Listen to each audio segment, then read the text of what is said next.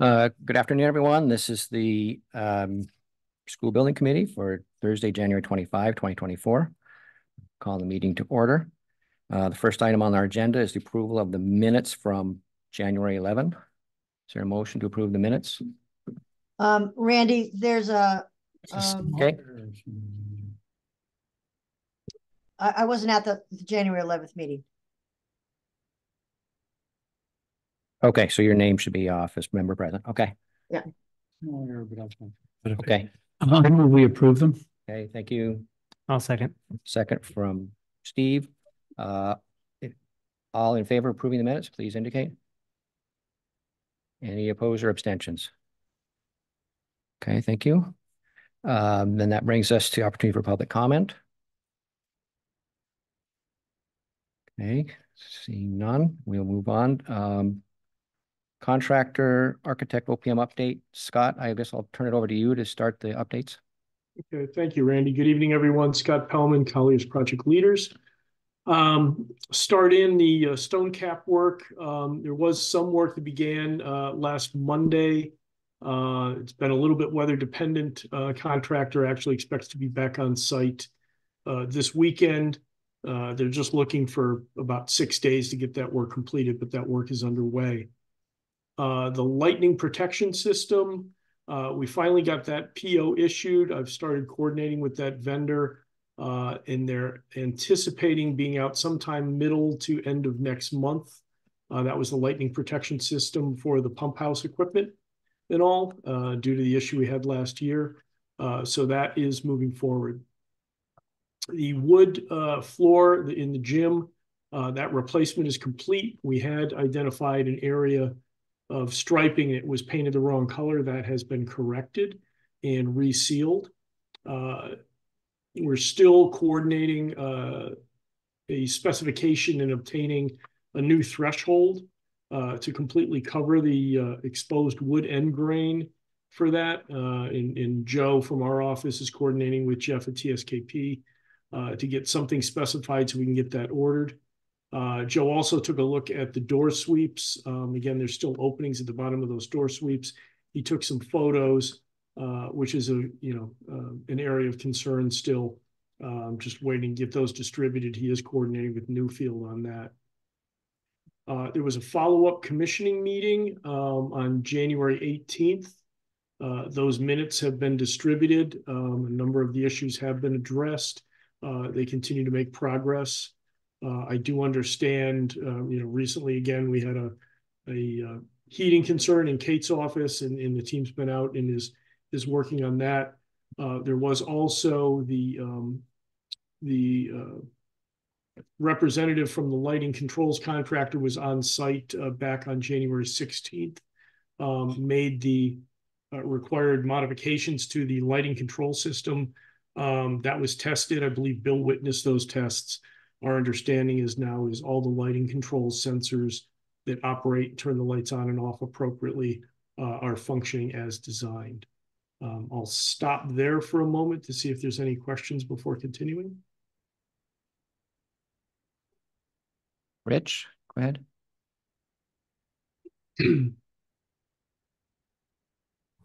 Sorry, took me a minute to find the unmute button. We noticed today with all the freezing and the thawing that there's large, deep puddles on the playscape. I thought that when we did that we kind of banked it somehow so that the water would not pool. Can anyone speak to that? The playscape should be slightly pitched.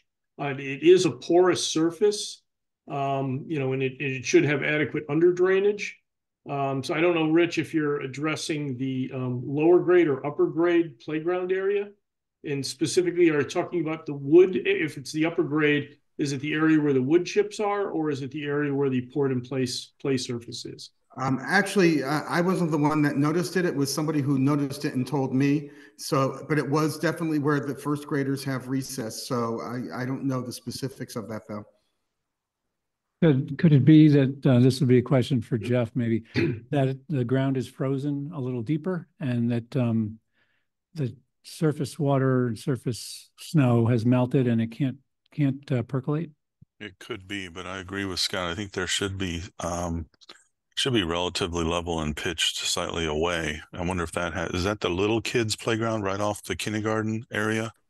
No, it would be the upper grade one, the first grade through Okay, fourth because grade there, you know, playground. there's the asphalt area there, and then there's the rubber surface, and then there's the mulch. So one of those three, I mean, the mulch wouldn't be an issue, but it's one of the other two. Then it'd be nice to get a photo and see, but you know, I'm hoping it's not the rubber, because that would be, you know, remember the ADA issues where there was pockets and slopes and issues like that up there. I'm just wondering if I can ask yeah. someone to head out and take some pictures. Yeah, that'd be good. I mean, Chris might have a point there, but I like to see the pictures and actually I'll send it to Gary over there at Richter Segan and see what he's thinking is on that, but that doesn't kind of feel right. Okay, so we will follow up with that. Thank you, Rich. Thank you. So if there's no further questions on that, we have, and I believe I reattached it, but the acoustical wall covering, you know, we looking to have just a final discussion on that. Peter Dart and Kate have made a decision that they prefer the simple, I'll call it the felt option, which is installed in, I think, 2 of the classrooms on the upper floor right now, that they're interested in pursuing that, not the thicker Conwed panel option. So really, you know, as part of tonight's deliberations, what we really need, we don't need any formal necessarily vote, but just direction from the committee. You know, if they want to make it a formal vote, you certainly can. Just on what way you'd like us to proceed with, you know, working with Bill Allen, working with Peter and Kate to get that facilitated. We have been coordinating with purchasing. I believe there is an option that will allow us to go ahead and purchase the required materials directly off of the website. You know, we are just having to coordinate that because it most likely will exceed the $10,000 threshold. Tony?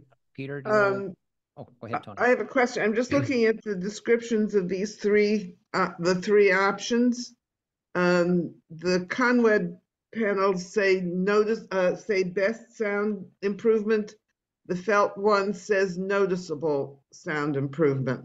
What happens if we get them up and it's not enough sound improvement? What do you do then? Well, I think it's based on the amount that are currently installed in the classrooms. And I think the teachers have had quite a bit of time, and maybe it's more appropriate to let Kate respond to this, but I believe the consensus is that the number of panels, the amount of panels installed in the test classrooms have adequately improved the situation, and they're looking to replicate that for the other classrooms. But I'll let Kate opine on that further. Kate here and Peter's here as well. Go ahead, Kate. Okay, sure. So yes, it is that we can apply more of them. They're easily applied. They can be applied in a variety of places in the classroom. And in the classrooms where we've had them, it is noticeable to the effect that we need in a classroom. The needs of the classroom are always slightly different than the needs of those larger spaces. And so this is working, and the staff have been receptive that have had them in their classrooms. Enough? Or Yes. Okay. Because it just seems to me that noticeable once they all get up might not be enough for the teachers. And then what do we do? So Well, we have discussed it, and so it is more than noticeable enough. It's significant in our book in terms of what you can see if you walk into the 2 classrooms. And I welcome anybody who would like to come and look, because there's 2 classrooms across from each other. One has them up and one doesn't. Thank you. I think the other consideration is if we went with the other panels, the larger ones that have more,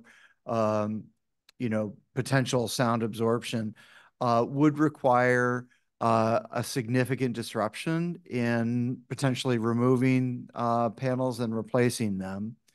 We also have not had a chance to really explore if they would have a difference in sound quality. Where the felt panels, we were able to immediately purchase, put them on. And they're easy enough where we can continue to add. Alan's on the call too. I think they're 2x2 in size and various colors, so they're fun, they're engaging, but they're also small enough and easy enough that we can continue to add should we need to increase the treatment. Because that's a known quantity and something that we've seen and it's fairly easy, I'm for that versus the potential disruptive nature of getting something larger, having to disrupt some classroom spaces over the summer and not necessarily knowing if we're going to hear any difference in sound quality. Thank you. Chris, go ahead. You've had your hand up for a while. Thanks. I'm just wondering, what brand is it? What are we getting? What are those felt panels called? Peter, I didn't have that information. I was trying to find it before the meeting. Chris had inquired. I don't know if you know offhand. I don't know offhand. Alan, I see that you're on the call. Hopefully you can look that up for us. Not sure, but I can trace back the email and vendor once I'm at my desk, Chris, so I can get that. Last time we ordered them, it took us about 2 weeks to get them. Alan, do you know the vendor? I'm not quite sure the name of the vendor. Sorry. Or the name of the product? I just give me a moment and I'll pull it up for you. Thank you, Kate. Does this need to be an either or solution? Like, why, I don't know why we couldn't do the felt panels now and then move on to replacing the panels that we don't believe are working with in the future. I mean, why wouldn't we want, I know it's belt and suspenders, but. I think, Steve, that the answer to that is, to replace those panels, ordering them, taking them down, the potential damage to the wall surfaces, and then getting new panels cut and reinstalled would be significant. Now, the panels have been sent out for testing. So, we should be hearing back, hopefully from the lab. I'm not sure of the exact time frame it's going to take to get that data back to us. But we should hear from the lab, what the potential impact of the painting was on those versus baseline, acoustics and the properties that they would have expected. So, I think it's probably even a little premature there, but I think if, simply the acoustic effect can be achieved utilizing, the felt method, which is a simple application and much more cost effective. I think the benefits of that probably outweigh trying to do all the demolition and replacement of what is there. I have dropped a link to the company that makes the panels into the chat for anyone who can see it. And it was brought to us, Peter, correct me if I'm wrong, by members of the teaching staff. This was something that they had learned about at a conference, and it's used in other schools. There's some positives. It's pops of color. It can be applied in multiple locations, and it has little to no disruption. Our staff were able to apply it overnight, and it was up the next day in the classrooms. Right. Okay. Any other comments or questions on that? Oh, yeah, go ahead, Chris. One last one. I'm sorry. Are these going to be the panels that we put up in the cafeteria area as well, or just the classrooms? No, just the classrooms. I believe some of the Conwed, the thicker panels have been already placed in the cafeteria. And again, my understanding there is there has been an improvement. Yeah. So go ahead, Chris. Are we done in the cafeteria? Or are we at a happy point for the moment? We're at a happy point for the moment. We're exploring some usable wall space. There's an aesthetic piece that we want to make sure we get it perfectly right. And so there's some wall space right now that has a smart board, has some signage. It's not going to look great if we try to cut and piecemeal around those things without more of an intentional kind of look at the space. So I know Alan and Bill have weighed in on this, and they're looking at it. We do have the extra product. We do want to install more of them, but we want to make sure that we have the appropriate time and input from Kate to see which walls we can reclaim and look at. And I know Jeff was there and spotted a couple key places that we might want to pop some of those panels up on. Okay, and just for public record, the link in the chat is for feltright.com.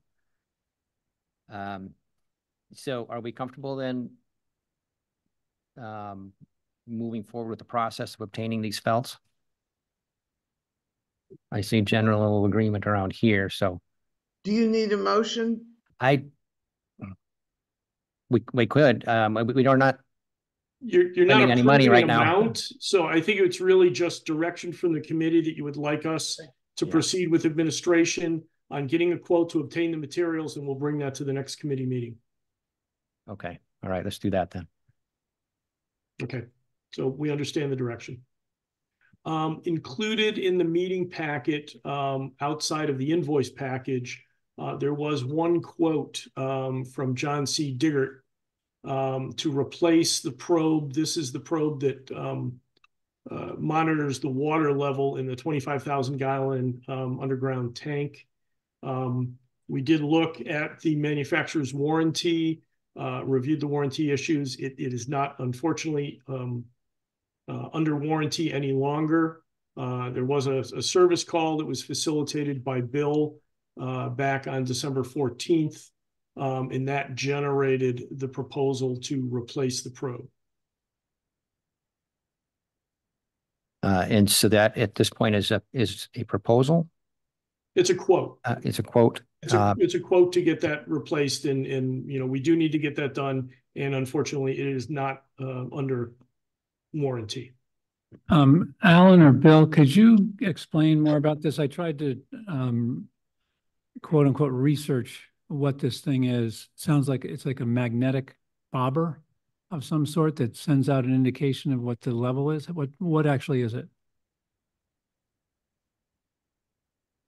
So it's a rod that literally goes across the diameter of the tank, and it has a float that goes up and down this rod, and that determines the amount of water, so that the display can tell us whether it's full of water, whether it needs water, all based on where this float is inside the tank, whether it needs to be added water. So it's quite critical to the system for the sprinkler system. So, but it tells you the column of water that's in the tank, whether it's full, half full. Do we understand why it failed? No. Are we getting the same brand? So we are. I would assume we're getting the same brand, but we have taken. Their concerns were to test the water, and we had a person come out yesterday and take water samples from the wells and from the tank to see if there was anything in there that could have caused a failure of this rod. Okay, thank you. Okay, and then the last update I have, we had spoken about this at the last meeting about getting some type of a control on the kitchen heat trace for the sanitary line. And we had calculated, or the engineer had calculated, that would be an approximately 2-year payback on that investment. After that meeting, I have been speaking with Craig from Kohler Ronan, your design engineer, as well as I spoke to a gentleman from ABS, who is your controls contractor and operator. They are exploring, potentially a couple other more cost-effective options. We spoke this afternoon. I'm anticipating having a proposal for an option or options, and should be ready to make a recommendation to the committee by the next meeting. Again, we anticipate the cost being high end right now.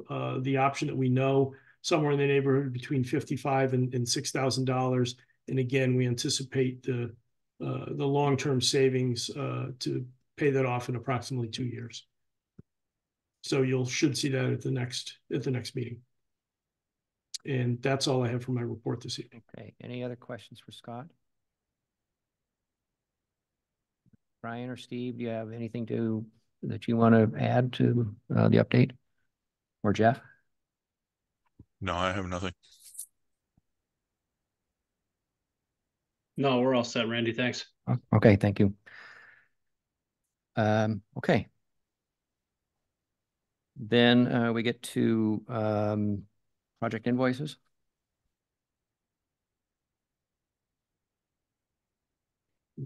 I muted myself, but I turned off my video.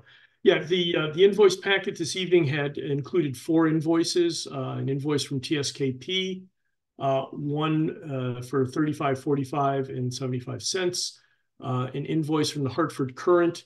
This was for the advertisement for the lightning protection. We had to go out again because we didn't receive any bidders in the first time that we put it out on the street. The third from TAS PC. This is our half of the cost, the other half borne by Newfield, of the mediator. So that's for $3,600. And then the last is from the UPS store that Bill and Alan had coordinated shipping the acoustical panels out that they had removed. So those have been shipped back out to the manufacturer, as we spoke about earlier.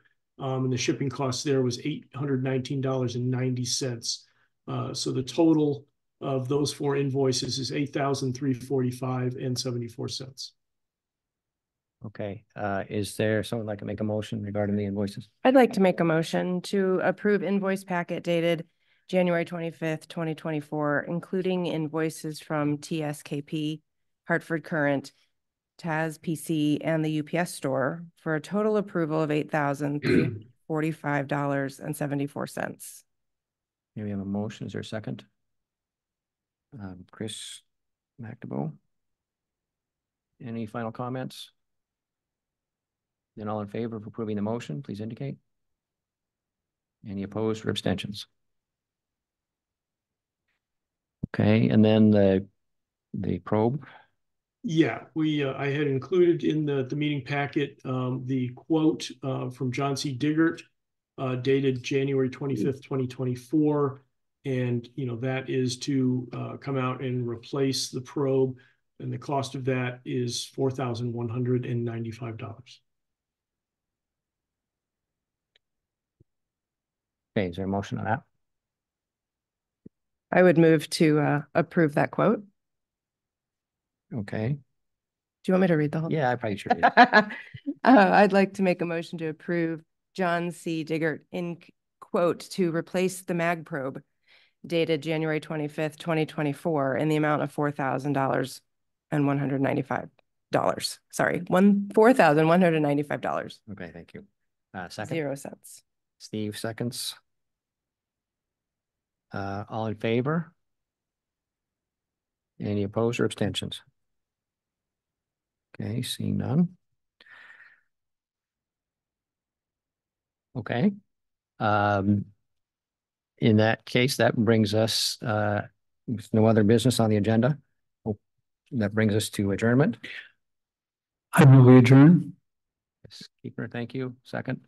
Madison, second. Then all in favor can indicate, and we'll see you next time.